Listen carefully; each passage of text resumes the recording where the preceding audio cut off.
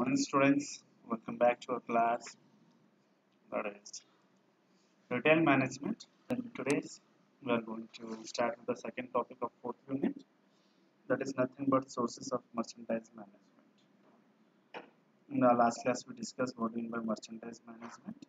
Now we are going to learn what are the sources of merchandise management. Now, what do you mean by merchandise sourcing?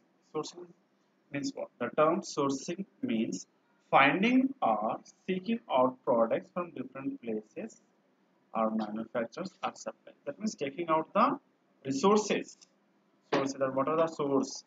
Who is the what sort of products are they? What sort of from which places we can get the raw materials? Who will be the manufacturers or who are the suppliers of the raw materials? So we have to find out. So that is the process of or the term of sources. Finding out or seeking out the products is nothing but from different places like manufacturers, suppliers. This process is known as merchandise sourcing. The process of merchandise sourcing starts with the identification of source of supply. So it starts from identifying the source of supply. What is the main source of supply? Thing is, how the selection of merchandise sources takes place. In the selection of merchandise sources, the following criteria should be considered, like selling history. Who are the sellers, suppliers? We should have to collect the history. Consumers' perceptions of the manufacturer's reputations. What is the reputation of the manufacturers in front of the or in the minds of the customer? Reliability of delivery, trade terms, projected markup, quality of merchandise. All these things are the main purpose of selecting the merchandise source. Now, what are the sources of merchandise? See, merchandise sources are many, but here we can discuss like buying directly from the manufacturers, or that is nothing but the importer or jobber, direct salesman or buying group, manufacturers, sub repairers, repping firm, wholesale distributors, or importers, consignment agreement, buying services and buying. All these things are the sources of merchandise. Now, merchant manufacturers, that means what are the sources of merchandise management? They are manufacturers and primary producers, wholesalers, importers, agents, private brands. Now, we'll discuss one by one. What do you mean by manufacturers and primary producers? Like the manufacturers and the primary producers will normally tend to be limited in the range of goods they produce and to vary considerably in the nature and extent of distributive services which they provide. So, however, sourcing it directly from manufacturer is advantageous to larger retailers as they can negotiate a better deal from the manufacturers directly. In common parlance, if I want to say that, we have to first thing is who is the manufacturers. We have to identify it and we have to finalize that. That is the main primary producer or who are the primary producers of our product. Then wholesalers. So what the wholesaler will do in the merchandise management, they carry stock at their own risk in either general or more limited or specialist assortments. So the retailers normally buy their merchandise through wholesalers or distributors. They won't go because here the merchant won't take any kind of risk. Whether the product is that means own risk, they don't want to take. If the uh, manufacturers are in bulk, they can't manufacture or the any specialist assortments. So normally they will take place, that means wholesaler, they will purchase the goods from wholesaler or distributors. Now, next thing is importers. Importers are in the, what is the work of importers in the source of merchandise management means? They are usually linked in the range of merchandise carried and the extent of the services provided. They may specialize by type of goods, wherever produced or by the products of a particular country or area. Now, so what is happening here? The agents will come. So the intermediaries do not carry out stock at their own risk. They include brokers who look after the marketing of the manufacturers or importers products through grocery, chemists, and other outlets.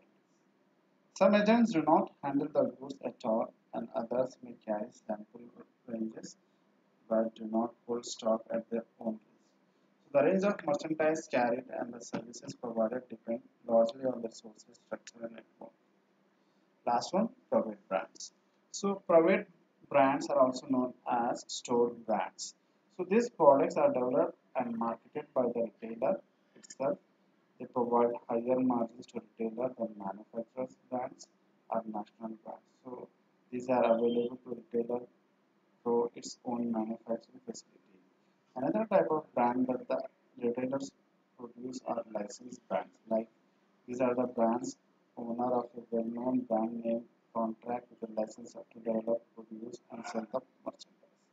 So examples are many. That is, international cosmetics manufacturers have licensed national companies to manufacture and market their products. So these are the inputs. So these are the sources of merchandise. See here, that is manufacturer showroom or factory is the main source of merchandise. Manufacturers, salespeople, and reps. These are the second thing. Third one is manufacturers. What can I say? Uh, Catalogs, price list, website. These are another source. Wholesaler, retailers, resident buying offices, consignment. All these things will consider the source of merchandise. What are the factors? Factors are influencing the vendor selection.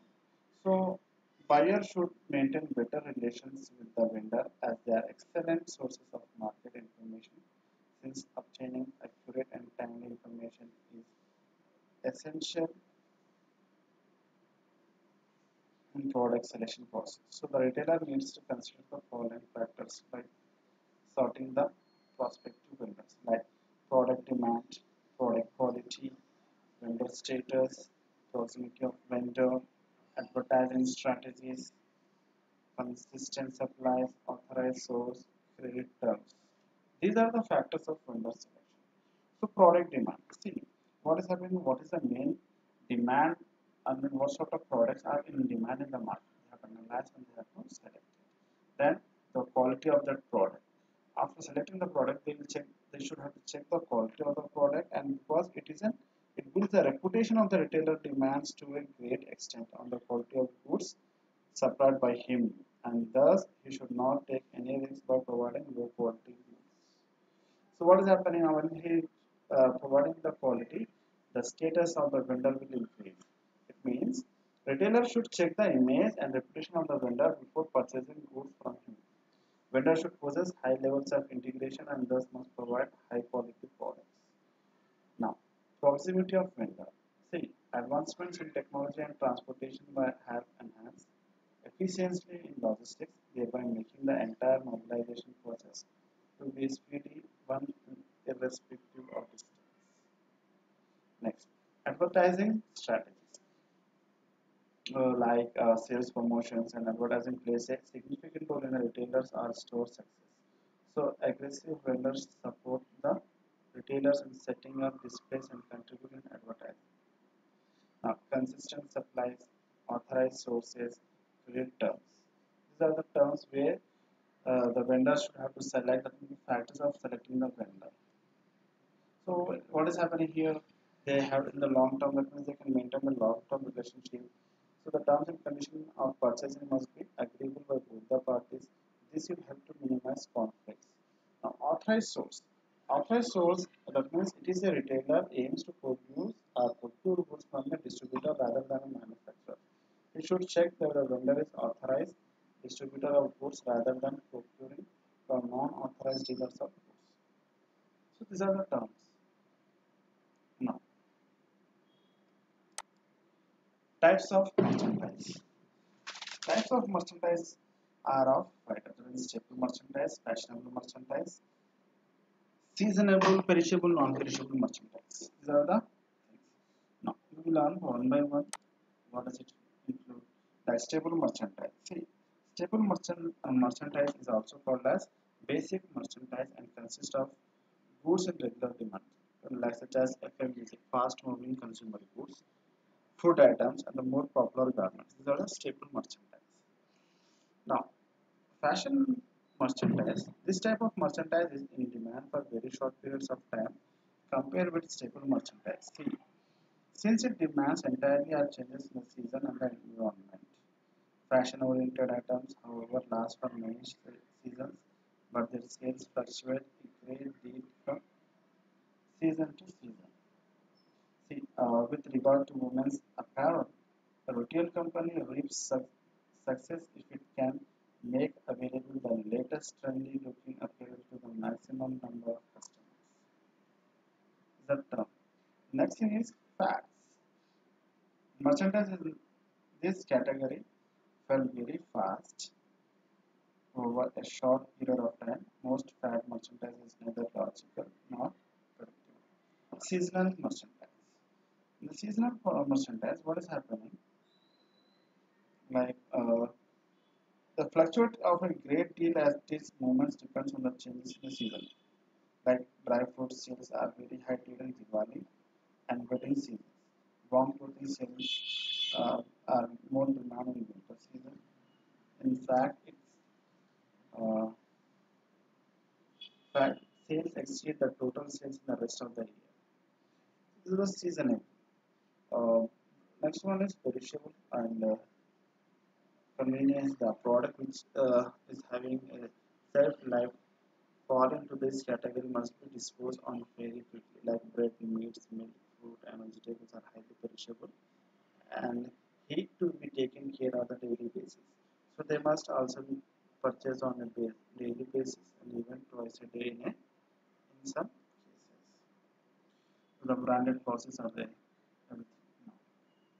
Types of merchandise. Like as I was saying, high sales generated are short-term seasonal branded. Now branded products. See, these are the products which are owned by the large companies or corporations and belong to a particular brand. For in instance, Lux and Dove are the two brands of soap. Cadbury's and Lindt are two brands of chocolates. Generic products. See, these are the products that do not possess a brand name, but most products that have filled the shelves of stores over the last 50 years are generic in nature. In some cities across the country, a few items, the Annapurna Atta, Swastik condiments, Tata salt, etc., shows us that the country is becoming brand consciousness. So these are the terms of the source merchandise management. I hope students you understand the concept. Please mention your roll numbers in the comment box. Thank you. Have a nice day.